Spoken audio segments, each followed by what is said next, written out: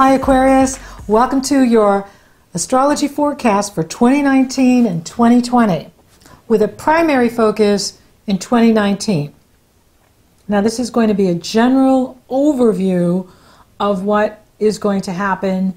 I will go into much greater detail when I do the monthly Aquarius astrology forecasts.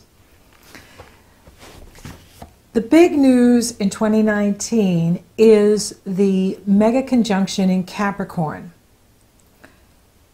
Right as you go into 2019, your traditional avatar, Saturn, is in Capricorn.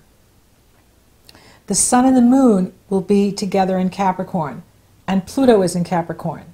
So at the eclipse in January, on January 5th, 2019, the new moon eclipse is pulling Saturn and Pluto together. This is a game changer. They will exactly couple together in January, February, March of 2020 and for most of 2020. Although in 2020, your traditional avatar, Saturn, will move into Aquarius March 23rd through June 16th. And then he's back into Capricorn June 17th through December 17th, 2020. And then he'll move into Aquarius December 18th, 2020. And be in Aquarius all of 2021, all of 2022. And that is going to be the start of the new you. Now, that doesn't mean it's not going on now, because it is. With Saturn and Pluto coupled together like this, it's initiating new growth. Now, the last time they coupled together was in 1982 and 1983. And I talked about that when I did the 2018 through 2020 astrology forecasts. I asked everyone to think back of what was going on with them back then. And some people said, hey, I wasn't born yet. You can run transits around your natal birth chart even before you're born, because your birth chart is alive. And things that happened before you were born and things that will happen after you're here, you can still run transits around and see how it's affecting you. So you might have made big changes back then. Another big time period to consider is 1989 and 1990. That's the last time you had Saturn in this area of your life, and your avatar, Uranus, was in Capricorn. Uranus is your ruling planet. He is your avatar. He represents everything Aquarius. Saturn is your traditional avatar. He represents everything traditional about Aquarius. They were together in 1989 and 1990. Uranus, Neptune, and Saturn were coupled together. And the faster moving planets, like in January 2019, pulled them together, kept them going, kept lighting them up. Mercury, Venus, Mars, Sun and the Moon, eclipses, and so on. And so, what was happening with you back then? You might want to think about what was going on in 89 and 90, as well as what's going on with you in 2019 and 2020. Because you are getting ready for your Saturn return. Well, your Saturn return to Aquarius. Saturn conjunct Sun is like a Saturn return, because the Sun is you, who you are. And when Saturn couples with the Sun, it redefines who you are. And the last time you redefined who you were was in 91 and 92. That's when Saturn was in Aquarius. Here in 2019, the eclipses are bringing up what's ever buried deep within your subconscious. Capricorn rules the area of your subconscious mind, your karma, your how you get in your own way, how you limit yourself or sabotage yourself. And with the eclipses running here, there's going to be 3 of them in 2019. It is an opportunity to work with any fears that you might have or insecurities. It's about cleaning out the closet of your mind, cleaning out the space, and if anxiety comes up or fear or trepidation, Saturn is requiring you to get rid of the junk in your trunk. No more hiding from the painful, the ugly, and the difficult. Forgive yourself for what you've had to experience and release it in love and light. The Capricorn eclipse is asking for you to really do a house cleaning on the deepest parts of you. The following eclipse will be a lunar eclipse, and it's the last one in Leo. And that's in the area of relationships. So for some of you, you might be completing a relationship in January. Or you might be completing something with a relationship, in a partnership. There's something you and your partner are completing together. So there's something completing for you in Leo. Leo is about the heart. So it is about really being in touch with what you love, what is passionate for you, what turns you on, what is true for you, what lights you up. Do the work in the subconscious. Do the work with relationships. Do the work with your truest heart's desire. Now Uranus, your modern avatar, is taking you to task and asking you to get out of your comfort zone. This is especially true for the Aquarians born right at the beginning of Aquarius. So those Aquarians born in January are working very closely with Uranus. Now all Aquarians are going to be feeling this energy because he is your ruling planet and he's moved into Taurus. Now he stepped back into Aries and he'll re-enter Taurus March 6th. And he'll be in Taurus for the next 6 years. He will retrograde in Taurus August 11th through January 20th. That's going to give you some time to review all of the growth that you're going to do massively this first 8 months of 2019 because of the eclipses, because of the transits. And in January, the good news is January 6th through March 5th, all the planets are direct. Your avatar, Uranus, moves direct March 6th. That means all the planets are now direct. And that is the best time to launch something new, begin something new, start something new, because the planets are on your side. They're helping you. They're pulling you forward. They're encouraging you. It's easier to start something new when all the planets are direct because everything's in forward motion and it's just easy to get things done. So anything you want to start new, January 6th through March 5th, 2019 is the time to do it. Then August 11th through January 10th, 2020, this is going to be a time where you're rethinking things, reevaluating things, reevaluating everything you're doing in 2019. For some of you, you might be moving because Uranus is in the area of home and foundation. For some of you, you might be moving. But there's definitely going to be, lightning bolts going on in the house. If you do move, you're going to want to because you'll love it. Like you'll move to a place that's better for you. The move will be very good for you. Anything that Uranus requires us to do, even if we don't like it, is good for us. Even when Uranus is in harmonious energy flow, it still requires change because that's his nature. And if we don't change, he creates chaos. So if you're supposed to move and you don't, he'll create chaos right in your house. Like you won't be able to escape this because that's the nature of Uranus and he does it to all of us. So he's taking you outside your comfort zone to expand your worldview of life.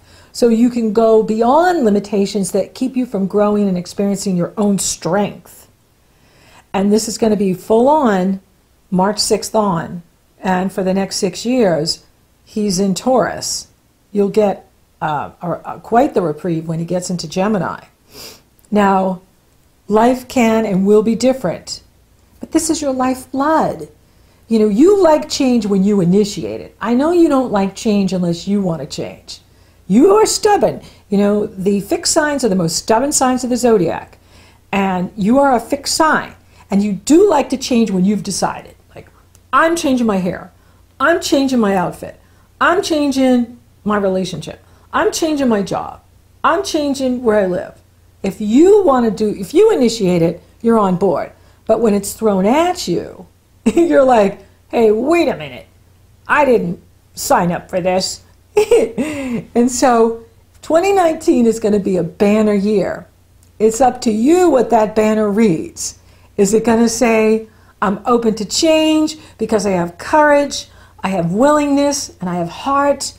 Or is it going to say, I'm going into the future kicking and screaming? But it is a banner year. And so, you know, part of the challenges is you've got this huge conglomerate of planets in the area of how we sabotage ourselves. And we all have a 12th house. And whenever there's planets in there, it just feels like it's, you know, Halloween all the time. You know, you just open the closet and out come the boogeyman and the skeletons. Because it's also a doorway into the past lives. And so you can be bringing up memories from prior lives. And here's how you know you're in the past or you're somewhere else. When you're in the moment, are you afraid? Are you afraid? No. When you stay in the moment, you're not afraid. But when you go into the past, that's where the fear comes up. Or you're out in the future. Now, when you go out into the future, you're not there yet. Of course you're scared. We'd all be scared if I try to go into, 2026. I'm living my life in 2026, and I'm not there yet. All power is in the present. Stay conscious. If fear comes up, if these eclipses are triggering fear with you, you're not in present time. You've gone somewhere else.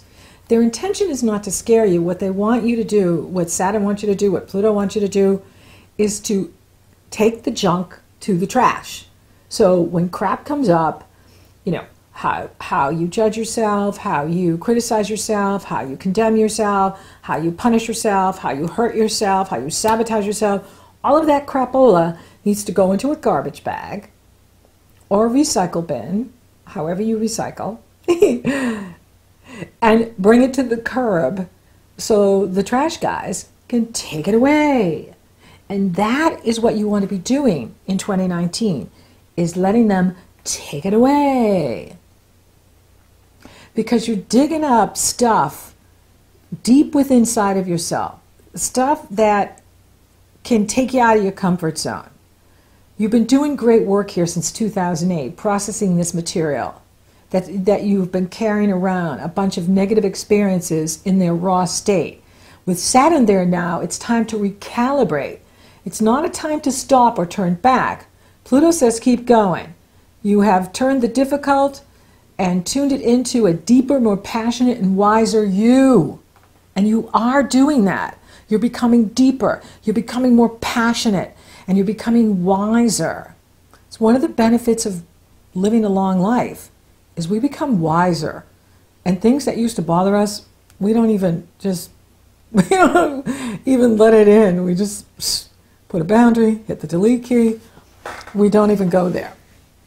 So the eclipses, and starting in January, it's all about healing the wounds you've experienced by acknowledging the damage that's been done and using wisdom gained to celebrate your strength, your fortitude, and your resilience. This way you're prepared to open your heart to a more loving, fun relationship with other people. And the Leo eclipse is bringing that on January 21st. And it's about keeping your heart open and your mind to live your life authentically and being true to yourself. The eclipses are giving you the opportunity to clear away any shadows and limitations standing in your way of growing into your full potential. Don't shy away from the surface of what's coming up, is no matter what it looks like or what it feels like, only you can uncover the hidden treasure that's buried there. So even on the surface, if it looks, like, oh, I don't want to go there, or, oh, by doing this work, by doing this heavy lifting in this part of your life, working on your psychology. A lot of times, I've been on my spiritual path for lifetimes and decades in this life, for most of my life. And, I've seen a lot of people that are really spiritual, but they haven't worked on their psychology. And they have all kinds of hang-ups. And even though they're spiritual, they're still stuck because they haven't done the work. And this is where we do the work. It's an inner work. It's an inner journey, this part of our life. And we all have to do it because these planets move through this part of our life every year at some point in the year. Everybody has a 12th house. And you've been working on this since 2008. And, that is amazing. Now Saturn's coming in and joining Pluto, igniting this area. And you want to continue to work on this deep stuff. Because when you do it, then the treasure is discovered. Because it is the area of hidden treasure. And what happened to you is not as important as what you do with it. There is nothing buried deep within you that you don't have the capacity to transform. So remember that. Now, January 5th, you have the first eclipse there in this area. This Capricorn eclipse is opening it all up, and it's going to be very big. Then it's time to nurture your relationships. Open your heart. Keep the heart open. Then there's going to be a solar eclipse in Cancer in the area of your work, your lifestyle, your health habits, your psychological diet, how you feed yourself, mentally, emotionally, spiritually, physically, your daily routine, your service to the world, and the unconscious mind. So you're working in the subconscious mind, you're working in the unconscious mind, you're working deep within self. And the North Node is in Cancer, which means for all of us, it's not about status quo. It's not about trying to keep everything the same. You won't be able to because your avatar, Uranus, is in Taurus. And it's challenging you to change and grow over the next 6 years. So sitting on the sidelines is not an option. In fact, if we're not accelerating, we're decelerating. There's no standing still. You're either moving forward or you're moving back. And you are about the future, and you have so much to look forward to in here with your future.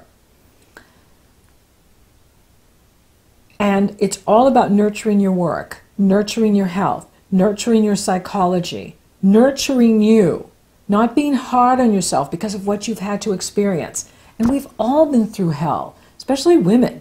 We have been through hell. And, the misogyny on this planet is off the charts. Now, I'm not saying men have it easy, because they don't. Nobody. If you're in a body, you're on this planet, there's nothing easy about living. And that's even when you're healthy and feel good. It's even more challenging when you don't feel good. So it's not easy to be here. That's why one of the messages that the universe is giving you is to nurture yourself, nurture your health, nurture your well-being.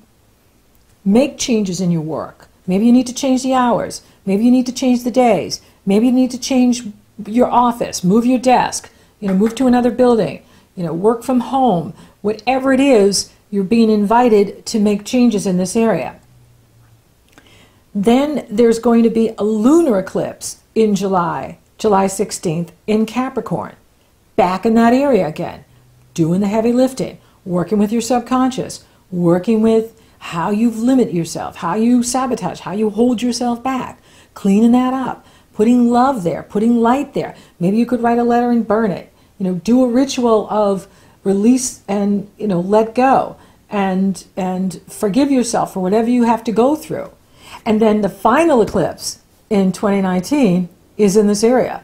So for all of us, our Capricorn, that part of our life that has Capricorn, it's game on.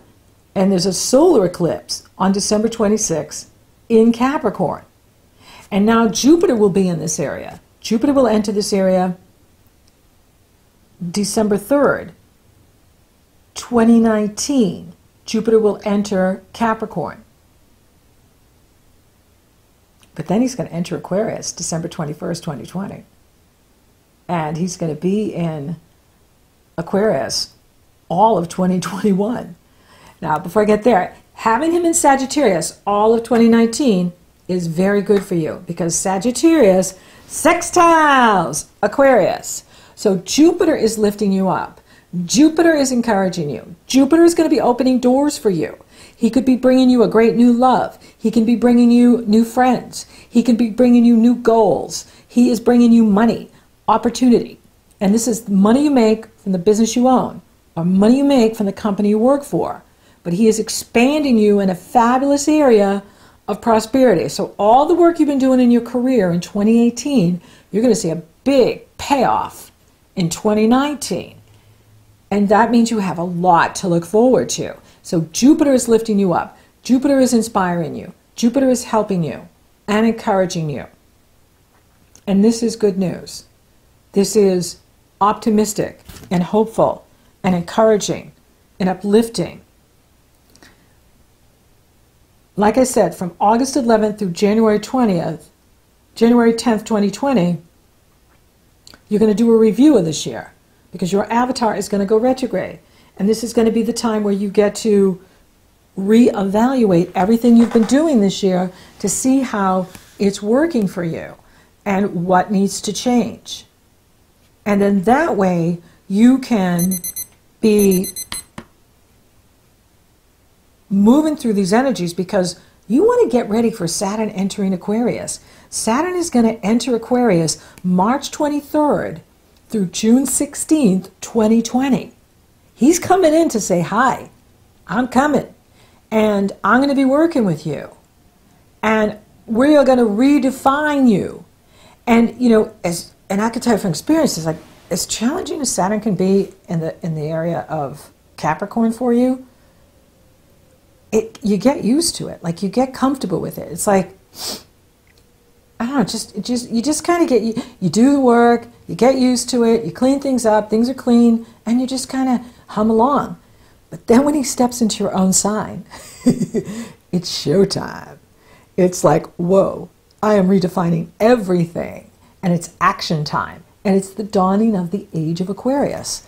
And I think when Saturn gets to Aquarius, and then Pluto will be in Aquarius in 2024, then we're going to see things far less divided the way it is in Capricorn. You know, this whole, you know, blue states, red states, Democrat, Republican, progressive, liberal, conservative. We're all going to be one people. When everything gets to Aquarius, that's when we're going to be like, this is stupid. We all want the same thing. We want a good life. We want health care. We want our kids to do well. We want the environment to be healthy. Don't we all want the same thing? Yeah, pretty much. We want to, you know, there's a lot of things we want, all of us. And this goes for everybody, no matter where you are on the planet, because these go out all over the planet, which is totally Aquarian. And is entirely what Saint Germain wanted. Saint Germain is the hierarch of the Aquarian age. Hail Saint Germain, because he is bringing us to our prosperity. He is bringing us to the age of peace and enlightenment for everyone. Everyone. And that's what Aquarius represents. And we're almost there. But we got to clean it up in Capricorn. We have to do our homework in Capricorn. We have to bring in the integrity. We have to, you know, change the systems so that the systems are fair. But there is this polarization going on with this Capricorn energy. But that's going to shift when Saturn steps into Aquarius. And even though it's going to be brief, it'll be enough. You're going to feel it. You're going to be like, whoa, who moved in? Who moved in with me? And it'll be your new best friend, Saturn. And, of course, Jupiter moves in there December 21st. Oh, man. When Jupiter moves into Aquarius, you are going to be getting gifts from the gods. All this work you do now, you're getting a payday coming. Aquarius, your payday is coming. And Jupiter is going to reward you unlike ever before. And he's going to be in there with you for over 12 months because he stays till December 29th, 2021. And then he'll go into your money house. When he goes into Pisces, he's going to expand your wallet. It's going to bring you greater prosperity. So do the work now, and you're going to see the payoff, because Jupiter's going to get to Aquarius. He's in Sagittarius now, ride it, because this is going to be a taste of what it's going to be like, but it's nothing like when he's in your own sign. And then he's going to go in with Saturn, and he's going to be growing you in that area of working behind the scenes, completing things, loving on you, healing you, empowering you, nurturing you, and then boom, he's in Aquarius, and then it's all about you. And it's super exciting. It's incredibly exciting. So thank you for listening. Thank you for watching. Oh, and I need to talk about love. Where am I going? Okay, so, you know, the strongest times for love I'm seeing with you will be in May, June, July, and August. Now, that doesn't mean you won't be having, opportunity for those that want to meet somebody, because you do have Jupiter in a favorable area of bringing someone to you. Can be, a foreigner. It can be someone that is very different from you, different background. You can meet them through a friend or a group you belong to, or an association or work. Just be out and be open, and you can meet someone. For those of you coupled, the more you love on you and nurture you, the better partner you're going to be. And that's the message here, is that I don't see any challenges to any of you that are in an existing relationship.